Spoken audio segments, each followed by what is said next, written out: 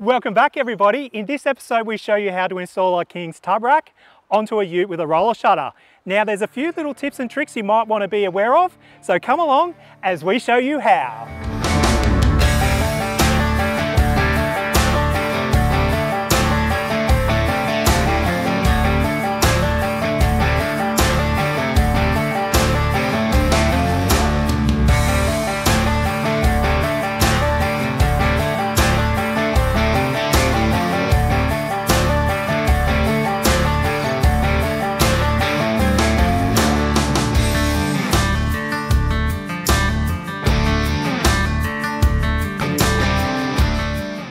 So anyone that's been following along will note that we installed this to put our rooftop tent on in the last episode. In our case, I had to come up with a tub rack that was reasonably economical and will go also onto another project that I've got coming online next year. And I know these are a pretty popular swap over because they're cheap. At the moment you get them on special for $250. I got this on special with the work lights in the rear for $280. So they're very hard to go past. And if you're just installing them onto a standard ute tub, there's a fair few instructions out there, but there's not a lot for the little modifications you need to do to get one of these working on a ute with a roller shutter, such as the Wild Track we've got here. It's really quite simple, but let me warn you, there's a fair bit in assembling this Meccano kit to get it on the back of your ute. It's got a little bit of weight to it, but I think it's got the adaptability that a lot of people like, in that you can move these rails around, up the sides, along the top, to suit whatever application you're going to do. There's a lot of accessories that go onto the side. For example, you can put your max tracks on the side, shovel holders, all that sort of gear, and you can gear them up really well to put a rooftop tent on. They're also height adjustable, and I think that appeals to a lot of people. This setup here is the standard height. I haven't extended it at all because I want to get it down as low as I can without cutting all this up. And I'm going to go into a few little things, such as spacing out these side pieces so that it all aligns with the top sections that you put on. They're little things that get missed in the instructions, and I think they're important for keeping the alignment and getting it all to work. So let's head into the shed and we'll run through everything you need to be aware of, from modifying the actual feet on these to also putting in any braces and bits and pieces you need to do to get the load rating onto your particular roller shutter. So let's go inside. Now the first thing to do is to find the load rating of the roller shutter you're looking to fit the rack onto. It should be pretty easy to find doing a bit of Googling, and you'll find a lot of brands actually use Mountaintop as the OE supplier. So that applies to the next gen Ranger. I'm pretty sure the Amrock and also the previous Wild Track as well. So just as a bit of a guide, that'll get you started. And while you're Googling and searching through all the Facebook groups, see if there is actually a brace kit for your particular roller shutter. And you'll probably find there's a few manufacturers out there that do bracing kits for them. So in our case, I source these shutter support braces from Triple M up in Brisbane. Mac McGilvey does a great job, and he actually does a really good tub rack as well. So he's definitely worth looking into, and he does kits for a number of different models. Now for us, this is a real simple installation, and it doesn't have any ugly braces that run down into the tie down points that a lot use in the tubs themselves. This simply sits down below the shutter to support the rail that the shutter rolls along, and above the load rail accessory that is in the tub liner of the Wild Tracks. He supplies all the hardware and you fit this into place. So this is a really good solution, and it is a necessity if you're looking to put extra load onto a roller shutter. This actually increases the load rating of the next gen Ranger roller shutters up to 300 kilos, which is pretty impressive and more than enough for most tub racks and rooftop tent installs. So that's a really important thing to look at. You need to work out what the load rating is of the tub or the roller shutter that you're trying to fit this tub rack onto. Now, if you've got a next gen Ranger, and I really don't think you should have to do this, Ford should do this from the factory, but if you're putting extra load on the top of the tub, whether that be a tub rack, a canopy, a rooftop tent, anything like that, you need to buy a J-brace kit. Now this goes in underneath the tub, forward of the rear axle. It's a little bit of a pain to put in, but you can actually do it from home. So I got this kit from EGR, and apparently it's a bolt-in solution that you don't need to cut anything with. The original Ford J-braces, you actually had to do a little bit of cutting and modification to the tub itself. I didn't really want to do that, so I sourced these EGR ones, and you'll find a lot of brands actually reuse the EGR solution as well. But you need to make sure if you are putting a J-brace in, that it's a Ford factory approved product, so it doesn't void your warranty. So that's just another thing to add to the list. Now we'll get on to the modifications required to fit the King's tub rack onto a roller shutter. It's really pretty straightforward. So I'll just grab one of the legs here.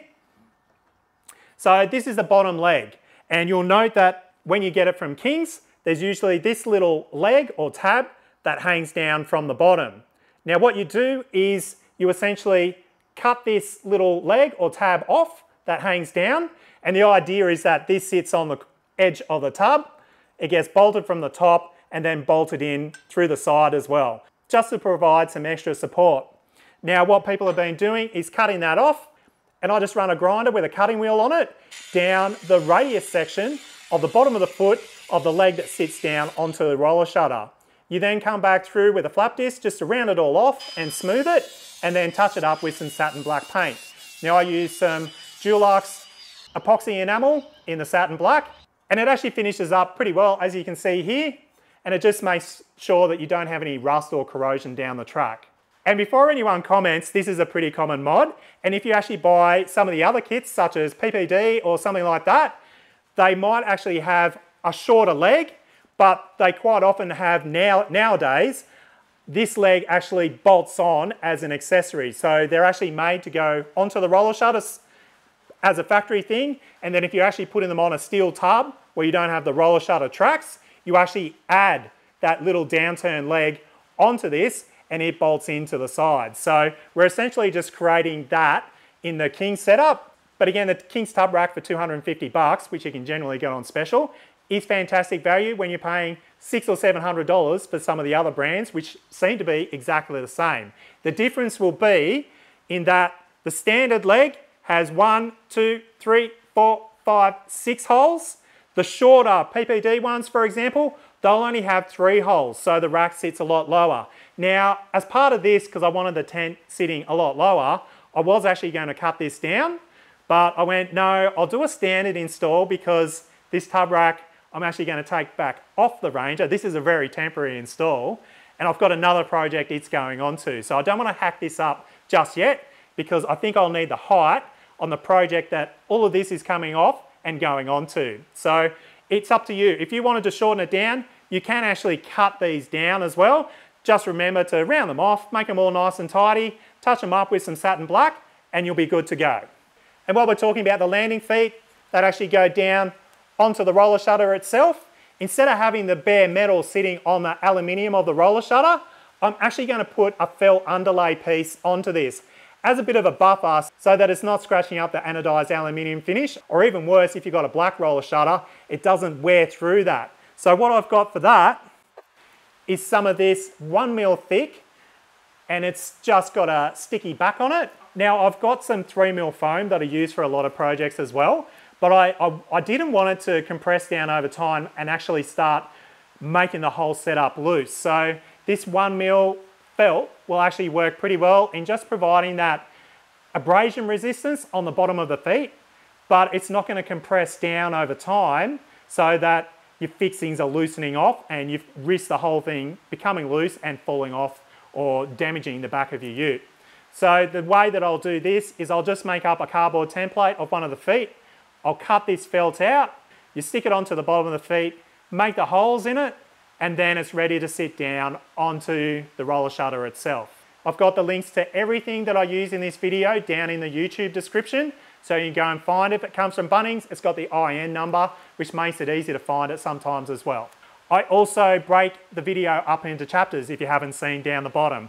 So on this, it'll be going through this section here, assembling the frame, putting it on the back of the tub, and a few other bits and pieces that go into there as well. And then finally, to actually fix these legs into place onto the roller shutter, there's a few different ways you can go about it. Some people will actually grind down the head of the bolts supplied by Venture Kings, but I recommend you go to any of the auto parts stores that sell roof racks and stuff like that, and you'll find the nuts that actually slide down into the slots of the roller shutter.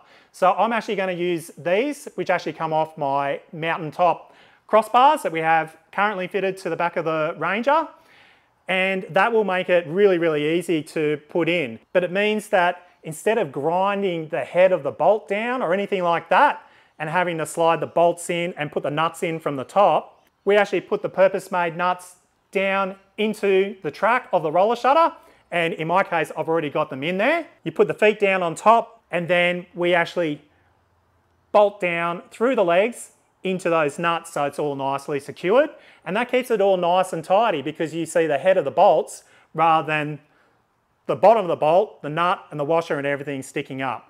So that just makes it a little bit neater, and I think it's probably the best way to go about it, in that it's a factory sort of setup and install rather than modifying something up. That way you can bolt it down, and again, it's all nicey nice. But one more exciting thing before we get into the assembly. At the end of the day, the assembly is just like a Meccano kit, and Kings actually have some really good videos on that. Something a little bit personalised, which we've added onto it if you haven't already seen, is that I discovered a legend called Kelvin. He's in one of the Adventure Kings or 4Drive Super Centre Facebook groups, and he makes replacement plates that go onto the rear of the Adventure Kings tub racks. So you can get rid of the Adventure Kings and put your own etched logo, wording, or anything like that on. So I've got him to make me up one of these, and because we're going this orange theme, it looks something like this. Now, how cool is that? I can't believe that someone actually makes these. He was excellent to deal with. I'll put a link down below to his eBay store, and if you get in touch with him, he can make you up pretty much anything you want. This was all cut, powder coated, and sent out to me in a number of days, and I think it looks really, really good. The one thing that you have to do with this, unfortunately, is everything else with this kit is pretty much bolt together. But of course, Adventure Kings make it a little bit tricky. They've got 4 rivets in place here, so you have to drill out those rivets, remove the Adventure Kings plate off, and then you'll see this stainless steel plate in underneath. Michelle suggested that it would look good with still a little bit of the stainless around the outside, which I agree it does. So I just put a bit of vinyl through the middle so that when we put our plate back in over the top, you had that pop of colour. So what I've done to fix this back on, and it will make it easy to get it off if I want to change the colour or anything like that, is I've fixed it back on with some M5 black bolts, again from Bunnings, but instead of using the standard nuts on the back, I've actually upgraded to black nylock nuts as well in the M5. So again, I'll have a link down in the description, but I think this looks pretty cool. One thing I might actually do as well is we'll put some of the orange vinyl over these spotlights, and that will actually convert these to the orange light that you want when you're out bush as well. Instead of having the really bright white light, which attracts all the bugs in, I think the orange will work and tie in quite well. So that might be a little modification we do down the track, but for now I've just quickly put the spotlights in. Not sure how I'm going to wire them yet with the roller shutter, but we'll get onto that, and that will probably be a little future project. So now it's just a case of assembling the Meccano set. There's a number of different pieces. Once you've modified your legs, do the 2 uprights on either end. That way you can take them out, sit them on top of your tub, and then we can bolt it all down into place.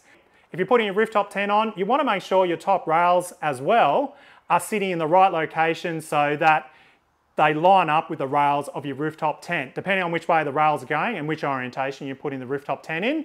In our case, we're actually going to locate the top rails to sit under the rails of the rooftop tent. That will give us some more opportunity to secure and bolt it down as well. My number one piece of advice is just to put the washers on all the bolts so that you're ready to go and sort of scatter them around. It'll make life a lot easier to at least get all the bolts started. Some of the bolts you're going to have to move around as you go, but it'll at least get it set up so you can stand them up on the back of your ute, and then you can make any adjustments on the run. Just try to get them roughly in the right spot, but note that you're probably going to have to pull a few of them out, put them back in. So for now, I'm actually just putting the bolts with the washers on. I'm not worrying about the actual spring washers at this point. I'll just put the nylocks on the back just to hold it all together. Then once it's all into place, we can go through, nut it all up. Once it's all set and positioned in the correct location, the legs are in the right spot and they're slid into the right slots. Because as you go to put it together, particularly with the braces that run from each section, you're probably going to be pulling these in and out while you're getting it all assembled and on the back of your ute tub. And that's the back one roughly done. We'll move on to the front one now, and then when it stops raining, we'll go out and do a trial fit onto the back of the wall track. A few moments later. Now that wasn't too hard at all. The last thing I need to do is make those felt pads for each of the 4 feet. So we'll do that now. Then we can go outside and do a trial fit onto the ute itself. And now it's time to do some quick CAD. You don't need some heavy cardboard, just some light stuff. This is just a box from Pizza Shapes. And you sit it down, trace it around, and this will be our template for cutting out the felt.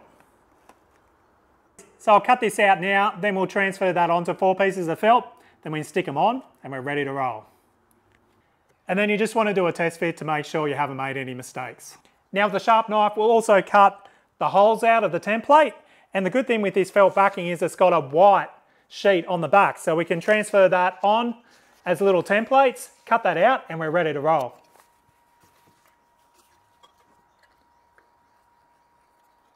And now that we've done our arts and crafts session, it's just a case of peeling this back, and then we can stick it on. Doesn't matter if you've got a few creases or anything in it. And just like that, it's on. You wouldn't even know it's there, but it's got that really good abrasion protection from this foot onto the anodizing of the roller shutter itself. If you were putting this on a steel tub, I'd probably even consider doing the same. It's just going to provide that little bit of protection, but allowing you to clamp it down really, really well. Right, and the ends are all done, we're ready to roll. I should have probably said this earlier, but it would make sense to actually check the center to center of the tracks that you're mounting this in. So in the case of a Next Gen Ranger, it's around about 1375 from the track there to the track on the other side that you're bridging across.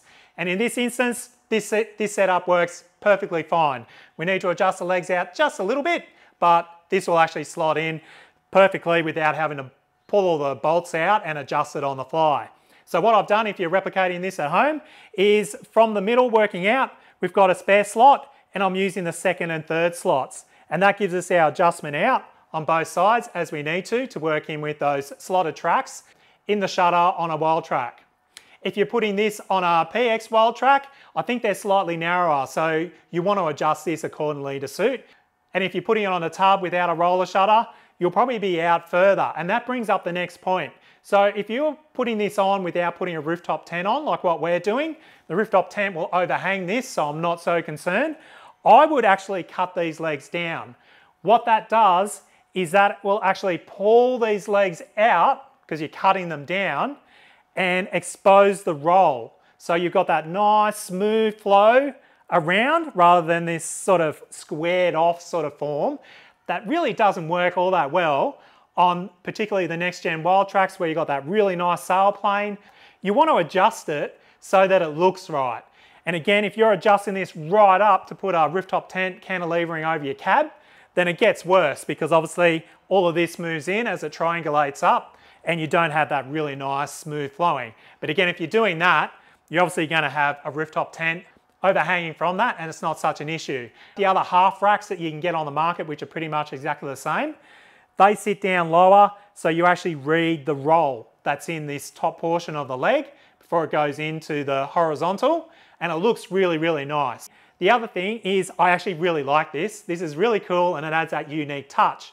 But what I was originally thinking before I came across this, I didn't want the big Adventure Kings logo and the lights and everything hanging out the back, is that you could position this as a headboard right behind the cab. And then you've got the basic one you can put on the back, and that simplifies the look down a lot. These work lights would illuminate the whole tub while you're out camping and out and about. That would actually work really well. So anyway, let's go and put this on the back of the ute, do a trial fit and see how it works.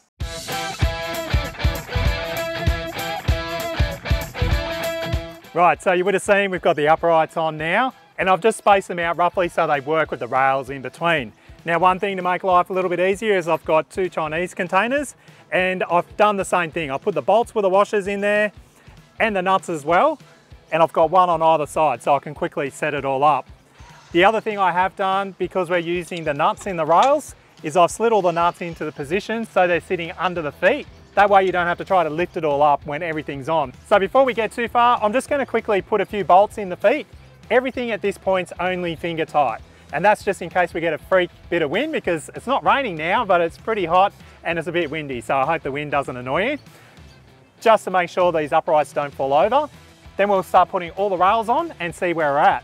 Now I've already noticed one point where I'll need to pull the bolt and the nut out to put one of the rails on. So that's why we don't put everything on at this point, because you'll be disassembling and putting things back on to get everything in the right position. Then you can go through, put all the washers, spring washers, nuts, and tighten it all up once you're happy with how it's positioned. and how it's all being set up. So we'll get into that now and see how it all looks.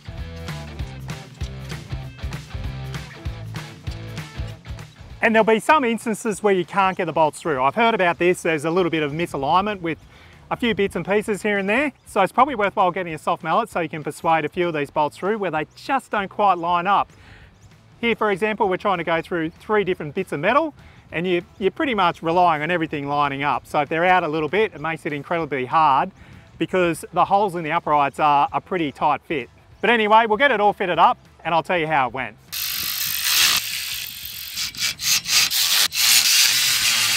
Now to button everything up, I actually used my Milwaukee ratcheting socket with a number 5 Allen key bit on the end. That works in all the heads of all the bolts supplied by Adventure Kings. And then behind either had a ratcheting 13mm spanner or a socket itself. And that pretty much buttoned everything up. You use this to wind it in, and then you get the tension by actually cranking it down with the spanner or the socket from behind. And that worked really, really well. And my theory was to pull it all in tight this way and then pull it all down that way. So I did the sides and along across the top first to sort of get it all parallel and working with itself. And then I went around and tightened everything else up to do with the height and everything else. There's a fair bit of work in this. It took me close to a day by the time I mucked around. I was actually short a whole pile of flat washers, so I had to go and source some of them. And there's a bit of a modification or an improvement you need to do to this side as the storm comes through. Sorry about the wind, but we'll get through this so we can finish the video off. Now, if you look down in here, you can see that there's a gap between the feet of this side piece and the leg that comes up. And I've done that deliberately because what happens if you try to just butt this in, it pulls the legs so they're on a slight lean this way on either end, because you've actually got an extra piece of steel up on this top piece that the top rails are then bolted onto. So I got around this by buying some countersunk washers, which are actually quite cool, and they fitted in there. For some reason I got M6, I had to drill them out, but they're actually the perfect width to match the steel on the top. So it's all nice and parallel, straight and true now, and that worked really well. The problem I came across was the bolts that are included with the kit are too short to go through the 4 thicknesses of metal because you got 2 in behind the leg here. So I was lucky enough that I've got some M8 bolts here that were long enough to put in, but I will need to get some matching Allen key button head bolts, which I'll replace these with down the track. The other thing I've also done is, instead of using the standard bolts that came with my mountaintop crossbars, I've actually increased them to be 16mm long, just to take up the extra thickness in the feet and washers and bits and pieces that we've got on this particular unit. And that's to make sure that there's enough thread depth in there that it's all secured down nice and tight. The rack itself is out a little bit, and I think that's just due to the tolerances in all these pieces, but generally it's gone on pretty well, and it is rock solid. It's not going anywhere at all. So all in all, I'm pretty happy with how this turned out. It's not nearly as Meccano-y looking as what I thought it might be, particularly from photos and stuff like that. There was a fair bit of work in bolting it all together, I won't deny that. So just make sure you allocate enough time to do it, maybe a day or so, just so you can get everything prepped, get it all on, and getting it squared up as much as you can. I really love our logo on the back. I think that adds a unique little touch. So if you've got a little logo, a name, or a term that you want to put on the back of your ute, definitely hit up Kelvin and he can make you something that goes onto the back of your tub rack as well. But you just need to take your time and make sure you get it all right. I think those few little things like putting in the spaces for those side rails makes a really, really big difference. Now, another thing that you might want to look at, which I haven't touched on in this video, but that will be the next life of this rack, where it's going onto a rejuvenated camper trailer, let's just say that, and I'll buy a second rack to extend it out a little bit, is that I'm looking to get a canvas tonneau made that a lot of people are starting to do on these ute backs. Now, you probably wouldn't do it on a tub with a roller shutter because it's a little bit hard to do, but if you're installing one of these tub racks onto a standard ute tub, it actually makes sense, and some people have come up with some really good results where they'll go to a canvas maker and they'll get a full tonneau cover made to go over the top of the rack. You can put the studs in the side of the tub where you can secure it all down and then roll up the sides for a little bit of extra weatherproof storage essentially. For now, I think it will do its purpose pretty well. It does have a little bit of weight to it, but at the end of the day, it's a multi-purpose rack, and I think the good thing is you can extend it right up if you need to put a longer rooftop tent that extends out over the cabin. So anyway, I've got to get going. I hope this was helpful for anyone that's looking to do the same as what we've done here. If you haven't already, please like the video, put a few comments down below, because again, that helps us out with YouTube.